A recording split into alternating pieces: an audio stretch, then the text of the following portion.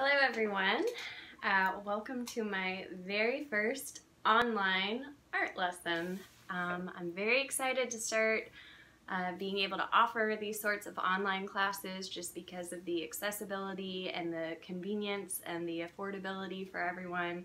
I'll have lots more information about how the classes are going to work and how you can sign up and pricing and all of that great stuff at the end of this video, but to start out, I just want to do a free lesson for all of you just to give you an idea of what the lessons will be like and what you can expect from them.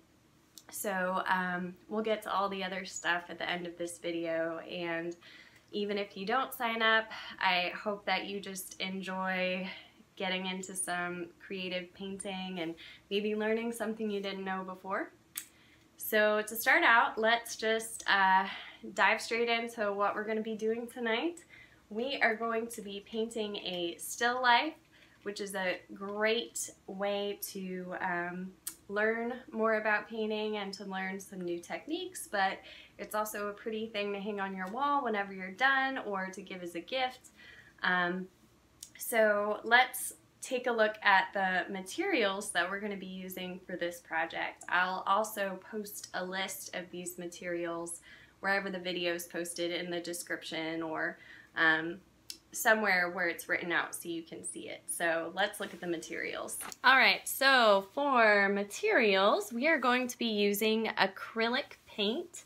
You can use any kind of acrylic paint if you already have some lying around your house, but if you don't, the kind of paint that I like to use is just this cheap craft paint that is not typically marketed to be used for painting on canvas or for fine art or things like that.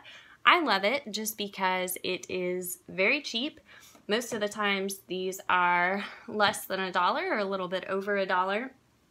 I like them because they come in a wide variety of colors, and while I'm sure we'll do some lessons on color mixing, when I get time to work in my studio, I don't like to spend a lot of time mixing colors. I like to have a nice selection of all the things that I need ready to go, and that way I can just make the most use of my time.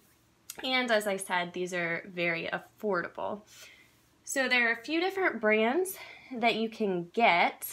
They're typically what you'll see, and they sell these at Walmart, at craft stores. There's Anita's, which is a good one. There's Apple Barrel. This tends to be a lot thinner than some of the other ones. My favorite would be Folk Art, which I don't have any colors in that brand, but I have a couple of other things in the Folk Art brand. And one thing that you want to look out for, this is an enamel paint, so it's actually made for going on glass. You can use this for canvas painting and it's just going to be a lot glossier. You do want to be careful sometimes to avoid things like chalk finishes or any kind of special finish like that.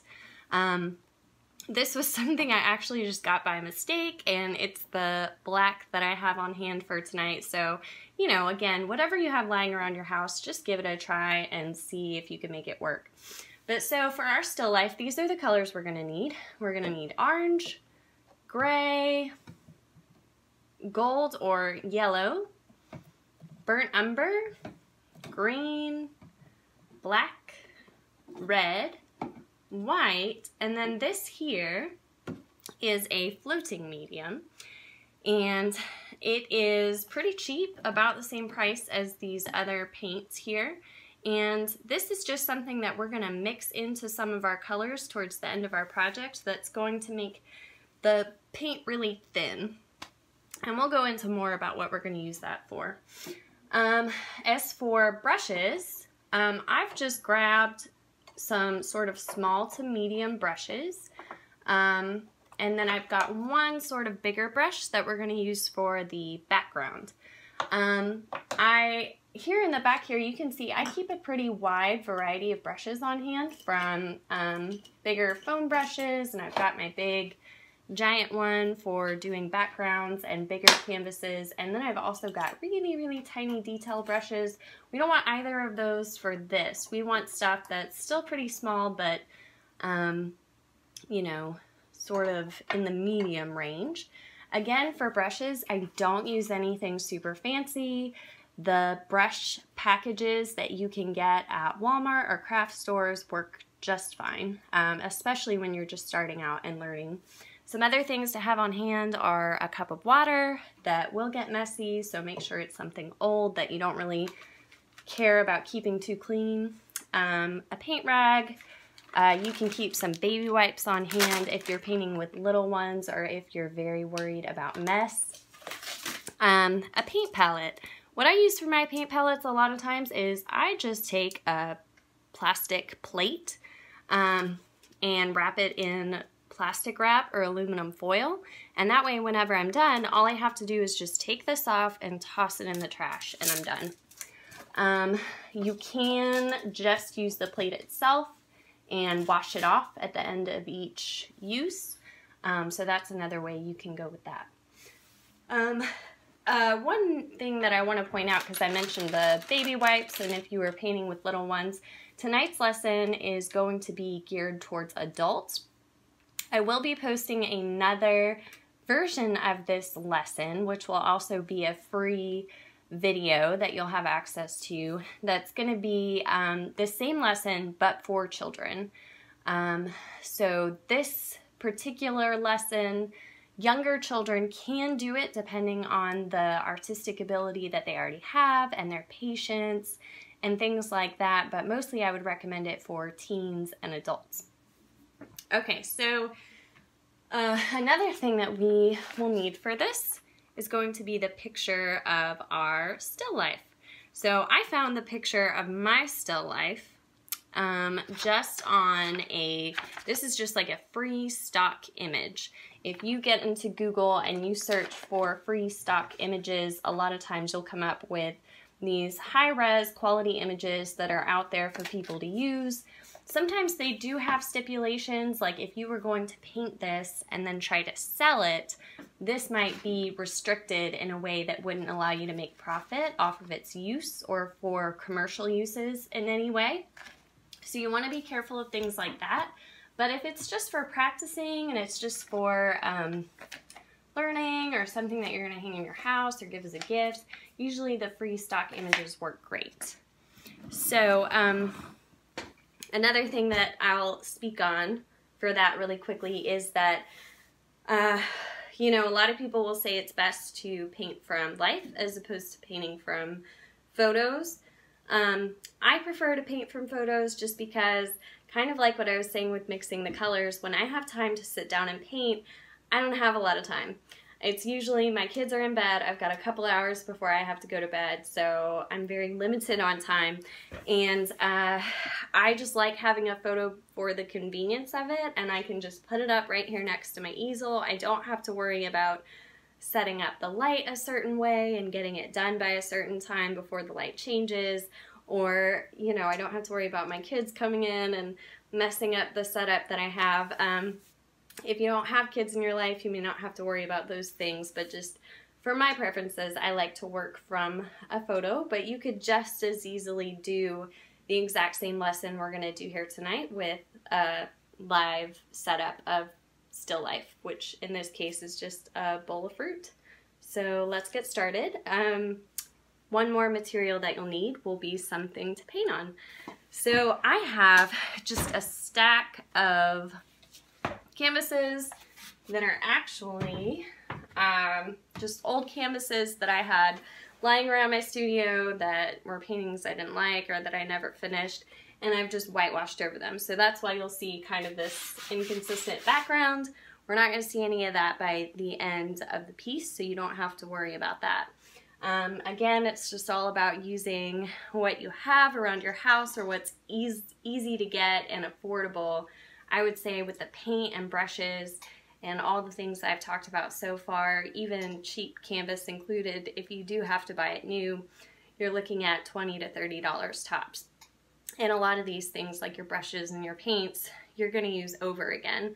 And when you're just starting out and learning, if you don't want to keep a painting that you've done for a lesson, you can paint over it and use it again, just as I've done here, which is good when you're learning. In the beginning, you might do something that you think looks really good at the time, and then maybe later on your skills get better and you think you could do a better job on a different painting, so maybe you want to reuse that canvas. So anyway, I'm just going to take my still life picture here, hang it somewhere nice and close to my easel where I can see it. Let's see here. There you go. So it's nice and lined up, and I can easily reach all of my materials here, turn to my canvas, look at my photo. Everything's within reaching distance. Alright, so time to start painting. The very first thing that we are going to do is we are going to start with the background of our image. And what I'm talking about right now is not actually going to be the finished background of our painting. Most everything that we do in these first few steps will actually be completely covered up by the end of our painting, which will make sense as we go along. But the first thing we want to do is we just want to do a quick wash over this background, and it is actually going to lay the middle ground for our painting, so it's sort of the parts of our painting that are not shadows or highlights. It's the middle tone for what we're working with. So you can grab your paint palette, and what you'll want first is the burnt umber, and you don't need a whole lot of it, just a good little dab. And I had mentioned having a bigger brush on hand. That's what we're going to use to do this background, just because it's easiest.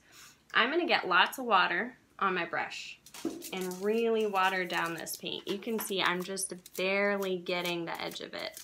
This is just going to be a thin wash. We don't want it to be a dark brown. And as you start painting, don't worry about what it looks like. Right now, just get it all covered up as quickly as possible. We don't want to spend a lot of time on this. So some parts may be lighter. You may get some drips here and there. Don't worry about any of that. I'm going to go back for some more water just to keep this nice and thin. Make sure you can see what I'm doing here.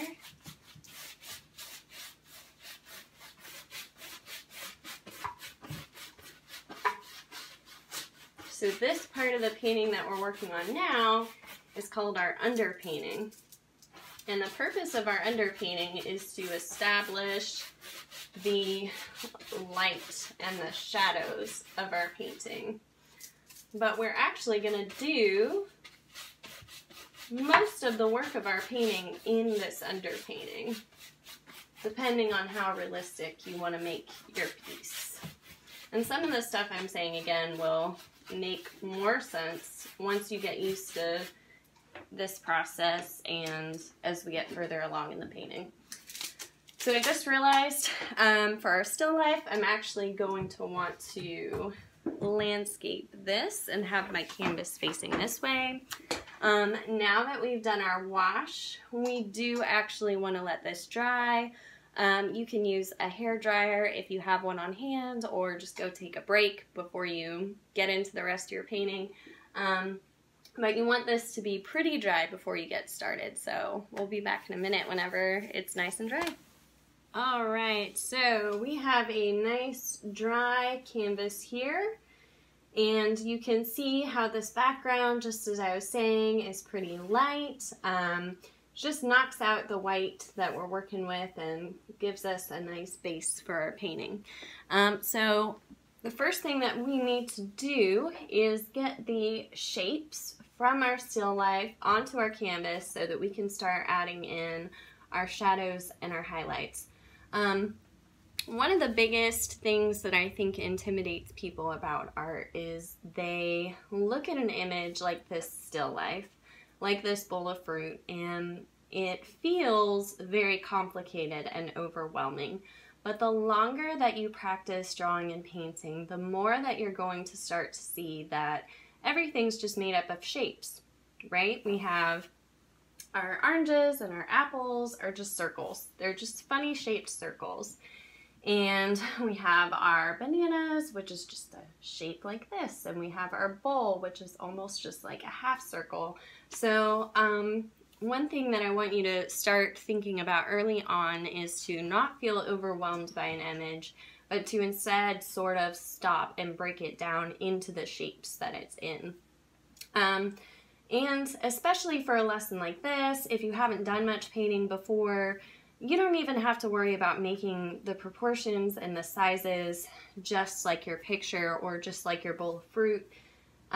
This is more about learning the technique of painting. And so you can have a stylized bowl of fruit. It doesn't have to be super realistic and perfectly shaped. So in order to get our image onto our canvas, you can use a pencil or a marker even. One thing with markers is that sometimes the lines do show through, especially when you're working with these thin craft paints, which sometimes can be a fun effect to play around with. But you can also just paint it on. And since I already have some of this burnt umber on my paint palette, that's what I'm going to do. I'm just going to grab the smallest brush that I have to work with. I'm going to stay away from the super watered down parts of my paint left over from the background and work more with the thick, regular consistency paint that I have on my palette. Okay, so let's start with this bowl that we have. And to get myself started, I'm going to look at a couple of things. I'm going to look at the distance between the bottom of the bowl and the bottom of the page of my picture. And I'm just going to roughly do a little line that I think closely represents that. So I'm looking at the distance between the bottom of the bowl and the bottom of the picture. And then I'm going to work my way up. I know that as we get to the top of this bowl, this edge is going to be closer to the edge of the canvas than this bottom part is. We have a little dip here, then it goes up for a bit, and we have another little dip in the lip of the bowl. So I'm just going to look at the shape of that line. I'm just going to kind of try to replicate it. And again, it doesn't have to be super perfect. And your lines can be lighter than this also. I'm just making mine a little bit dark so that you can see them. Now everyone has different styles of painting and drawing. Mine's pretty loose, so you'll notice that I do lots of quick, short brush strokes. If you're a super precise person, that may not be your style, and you may want to very carefully go in here and get one long brush stroke. There's no right or wrong way to do that, that's fine. And so I've got the bottom shape of my bowl, and I don't want you to spend a lot of time on this. Again, I want you to just sort of get the basic idea of it up there. But that being said, you could also take a lot of time with this if you wanted it to be super precise and exact. So I have the shape of my bowl. I'm not going to worry about these stripes just yet. Let's move on into the fruit. I'm going to start with these little oranges right here. So you'll notice this orange isn't quite sitting on the very edge of the bowl. It's over a couple of inches. So I'm just going to try to replicate that. And noticing that my orange is a circular shape, but it's not a perfect circle, right? It's got some inconsistencies in the shape of it. So I'm going to try to make that happen on my canvas. And now I'm going to move into this small little orange up here, which is a little bit more symmetrical. It's like a good little oval. Alright, so underneath that, I can see that we have this apple here that this orange is resting on, and that's just like a little half circle. So that's easy. Alright, now let's do this big apple that's sitting in the foreground here. Always try to work with whatever's sitting closest to you in the foreground and work your way to the back of your image. So I'm going to work on this big apple here, and you can see that, or I'm seeing, that there's actually a lot more room on the side of the bowl in the picture than what I've got left in my image.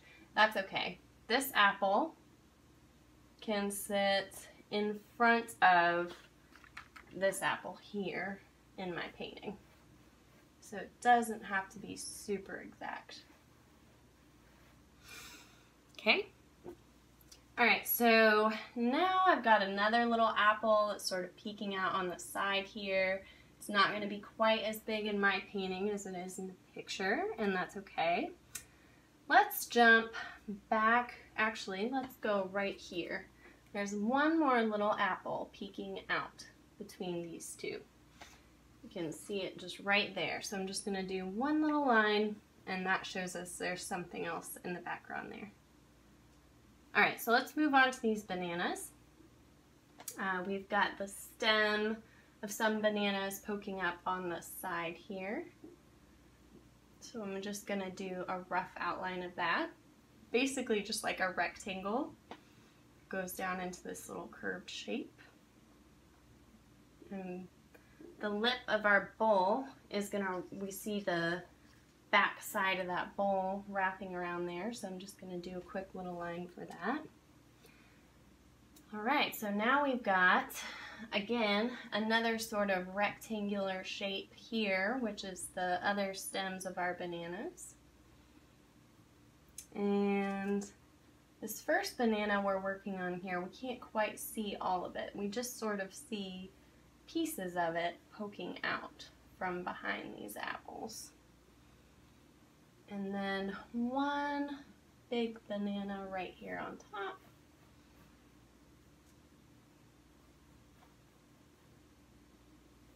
And then we've got some curvature on the inside of that banana that I'm going to add there.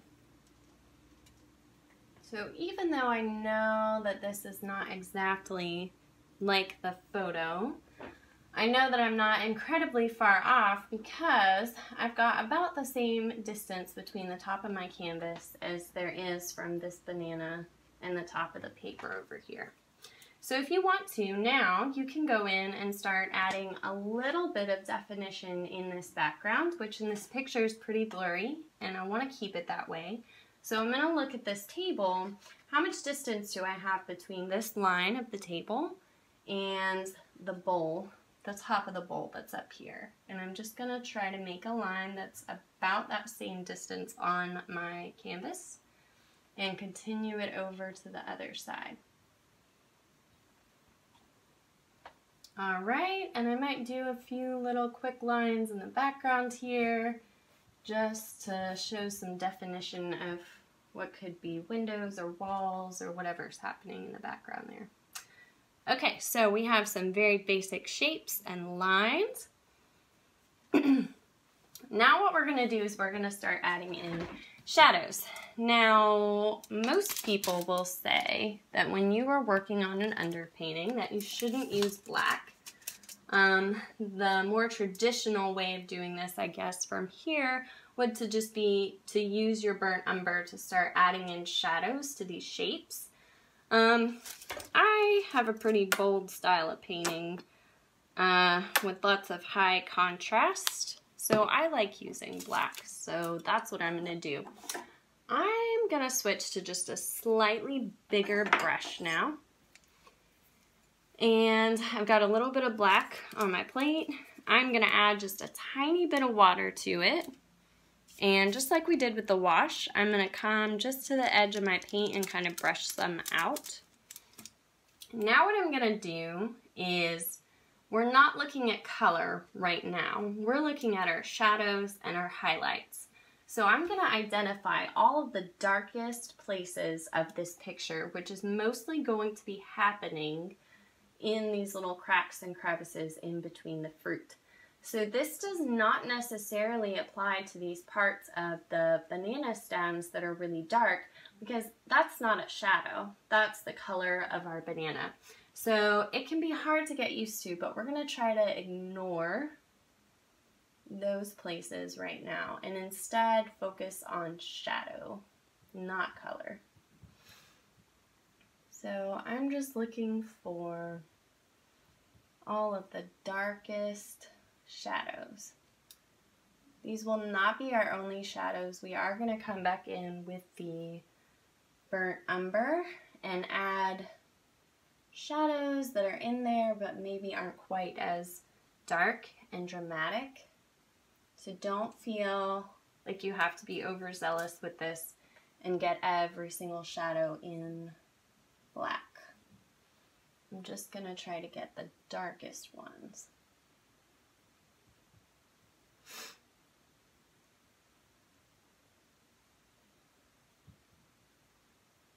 Okay. And maybe we've got some more really dark shadows back here in between our bananas.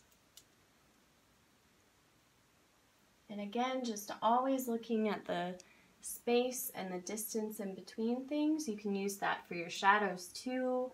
I can look at the shape of the shadow on the apple and kind of estimate how big it needs to be.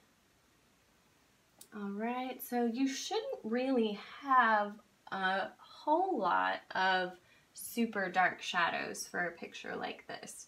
And we'll come back and do these stripes later, because again, these are going to be color and not necessarily shadows.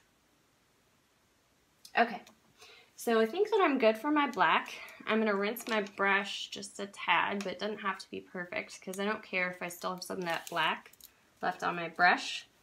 I'm going to come back in and I'm going to now get those shadows that we talked about that are there. They're just not as light, or excuse me, as dark as the black would be. So now I'm looking for any shadows that are kind of dark but not extreme.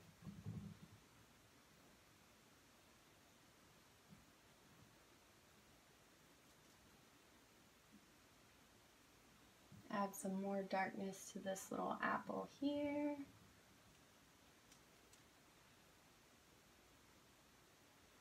I hope that everyone's going to enjoy these lessons, because I can already tell that I'm going to enjoy doing them a lot. I'm feeling like I'm really channeling my Bob Ross right now.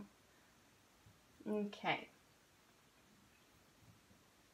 So I might come in with this burnt umber, and now I might start looking at some more places on my table and in the background. So around this bowl, there are a couple of shadows. There's just a slight one over here off to the side, a kind of bigger one over here. And that shadow is a little bit darker than what I want it to be, but you know what, as we start adding color to this, we can fix that. There's not a whole lot you can do in a painting that can't be fixed in some way. I have outlined some things in Sharpie before and had it show through layer after layer of paint, and you know, kind of regretted that, but I want to say even then I found a solution for it. So, you know, it's really nothing to be afraid of, because you can fix just about anything. Alright, and maybe I want to add a little bit of, I'm actually going to switch to my big background brush that we used in the beginning, just to get a little bit in this corner. I've got lots of drippies and I'm not worried about it, because for one, if it does end up showing through, I think it adds a little bit of character to the painting. But most likely we're going to end up painting over it and it's not going to matter. And I can even come in and kind of blend out that shadow that I was worried about being too dark. I am going to come in on the bowl a little bit now. We've got a little light shadow happening in the front. Maybe get some under that top lip there. Okay, so this is pretty good for the start of that. Now, we don't have to do a sort of middle ground of shadows, because that's what we've already done in our background. So basically what we have now are three different tones happening in our painting. We have the darkest shade, something that's slightly lighter than that. We have our middle tone. Now we can start working on highlights. Now highlights are a lot of fun to add in. Actually, I grabbed my white. I don't want my white. What I like to do for this is sometimes get something more like a yellow. And I might actually use a little bit of white. What I'm thinking of here is we're gonna do highlights, but we don't necessarily need like these super bright white pops yet, because once we've added our color, we can go back and add those highlights on top. So I'm just gonna do a little bit of white and a little bit of yellow. I can go back to my sort of medium brush I was using before. I'm gonna mix those together just to get a light yellow. And my thinking with this is, if we're not thinking about color and we're thinking about just highlights and shadows, as I've been saying, yellow is actually a very nice alternative to white. It's a little bit more subtle that we can use to add in some of these highlights. So it's going to be sort of a brighter pop than this background shade is, but not quite as dramatic as white. So I'm going to forget that this is a yellow color and think of it as more of a shade of white. And wherever I see a highlight, I'm just going to go ahead and add that.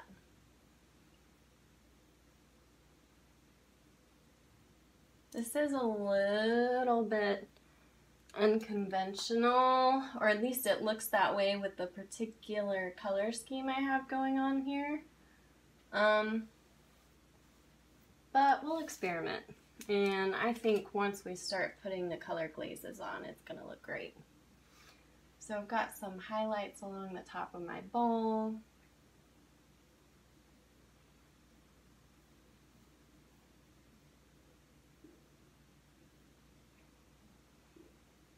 And maybe a little bit on my table over here.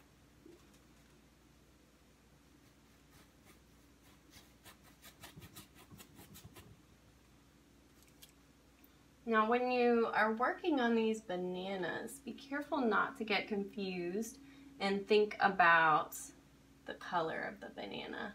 Again, just think of where the highlights are. Add some nice highlights to my apples. Maybe there's some more highlights happening on the edge of my oranges in certain places where the light is hitting it. And we can come into our background. Again, I'm going to switch over to that big brush.